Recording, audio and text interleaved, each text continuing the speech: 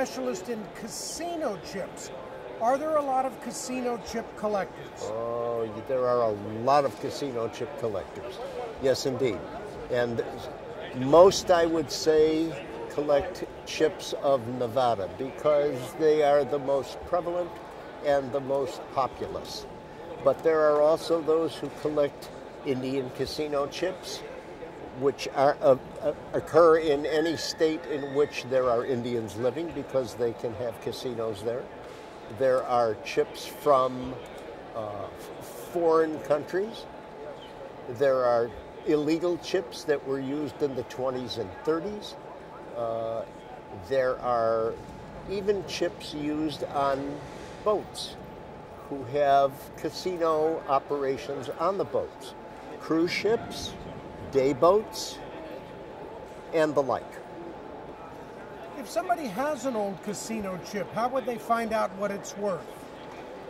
Well, the best way really would be to come to one of these shows because in some cases, as in the case of the Nevada chips, there is a catalog, a very excellent catalog, which gives us an idea of the approximate value of the chip. But there are some like the chips that are used on boats. There is a new catalog being prepared by a gentleman who is a member of the Casino Chip and Gaming Token Collectors Club. His name is John Coleman, and he has already prepared a number of a book. The last version has 293 pages in it. And so far it's a checklist, but I assume that at some point there will be values given. How many different casino chips are there? I think there may be as many as 20,000 different casino chips. That is because some casinos, especially in Nevada, change their rack periodically to avoid certain issues. And so one casino may put out 300 or 400 different chips in their life, and other casinos like the Dunes, which is no longer with us, which was a historic place.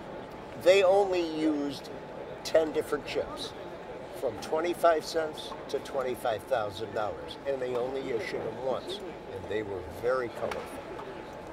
And if somebody wants to learn more about casino chip collecting, what's the best way for them to do so?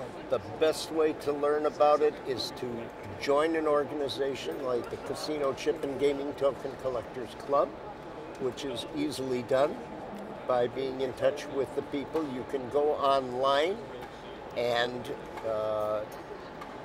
put in ccndgtcc.com, and you will be directed to that site.